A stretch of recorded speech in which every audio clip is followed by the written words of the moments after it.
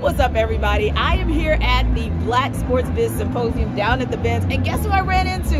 The amazing Terry Fontenot, our Falcons GM, and Terry dropped some jewels that I thought you guys might want to hear about as well. So first and foremost, some of the things that you mentioned were being that GM who is one of the few diverse voices in the room and how you manage through that. So how is it that you stay authentic to yourself in those spaces? Yeah, I think you just have to know your core values and know what's important to you, and remind yourself every day and understand that, hey, that Perseus is bigger than football, bigger than your particular sport.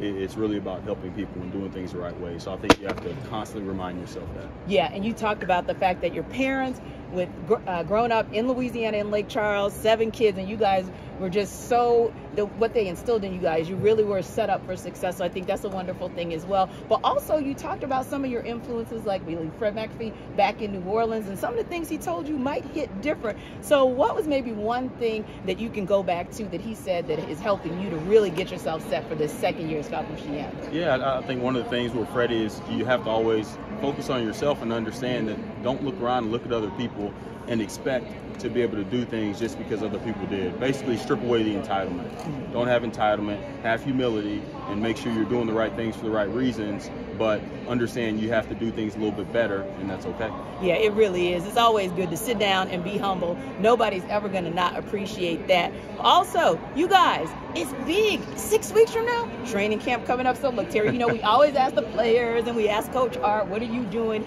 in the gap between mandatory minicamp and training camp? But what does the GM do in that gap? Well, I want to go on a vacation, but I have 4 kids. Yes, and so I'm on my way to a baseball game right now for my son. And one of my daughters has gymnastics, one of them has cheer, so it's really hard to actually take a vacation because we're chasing the kids around right now. Oh, I understand, because I got my nephews here from Louisiana. They're in summer academy, so I understand the chase as it is. But listen, you guys, 12 open practices that you guys can check out in about 6 weeks is going to go down here at the Benz. It's going to go down in Flowery Branch. You should really check out some good things that are happening with the Falcons starting July 29th. So I appreciate Terry for taking a minute. He's got to run. I got to run too.